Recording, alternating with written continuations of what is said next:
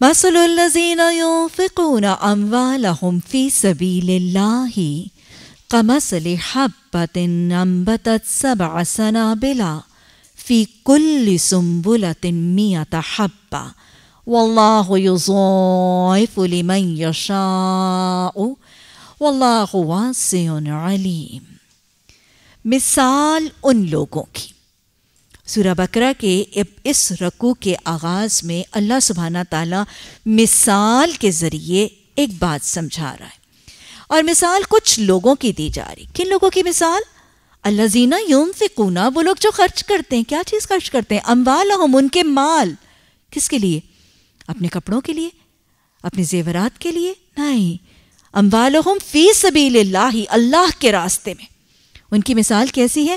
کمثل حبۃ، طرح مثال ایک دانے کے۔ یہ دانہ کیا کرتا ہے؟ انبتت سبع سنابل، اس میں سے 7 بالیاں اگتی ہیں۔ فی کل سنبلۃ، ہر ایک بالی میں 100 حبہ، 100 دانے ہیں۔ تمہارا کیا خیال ہے کہ اللہ اضافہ نہیں کر سکتا؟ واللہ یضاعف لمن یشاء، اللہ جس کو چاہتا ہے بڑھا دیتا ہے۔